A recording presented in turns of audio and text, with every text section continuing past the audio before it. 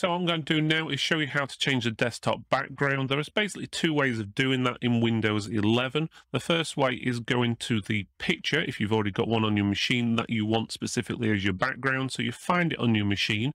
Usually it's under the Pictures folder. So you'd click on the File Explorer button at the bottom with your left mouse button. Once that comes up, you'll see lots of information on here. But what you're looking for is your Pictures folder, which is usually at the top. It could be anywhere along here, but it'll say Pictures on it. Double left click with your mouse button on that, then find the picture in here. Mine's in the folder called Wallpaper. Yours might be somewhere different, but once you've found the picture, you just right click on the picture, so that's the right mouse button, and you click where it says Set as Desktop Background. Once you've done that, you will see the background changes, and there you go. So you've got the background set how you want it. The other way of doing it is right clicking on this desktop background, so when there's nothing else on the screen, you right click there and you'll get an option for Personalize. So left click on Personalize and you will get this screen up here, which looks slightly different than the previous screen.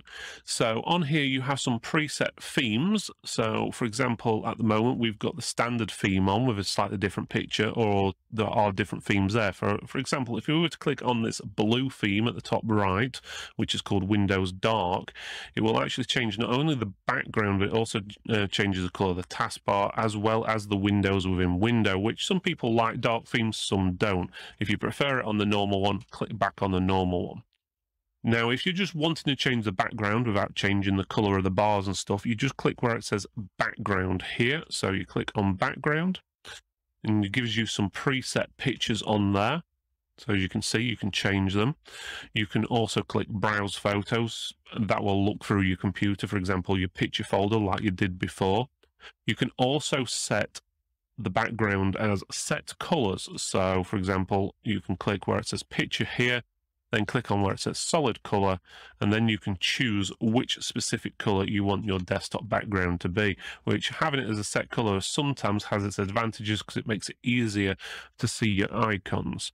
Also, you have other options on here. So for example, slideshow. If you click on slideshow, that will rotate between different pictures within your pictures folder. You can choose and select a different folder, but just bear in mind on any of these, if you do select a picture which is of a low quality, it will look very distorted like this one does and very hard to see, and that's actually some earphones, just to give you a rough idea. You can also change the picture every 30 minutes, 10 minutes, 1 minute and so forth. So if you want it to rotate between different pictures, you can, and you can choose how it fits your screen. So you can fill, it can fit.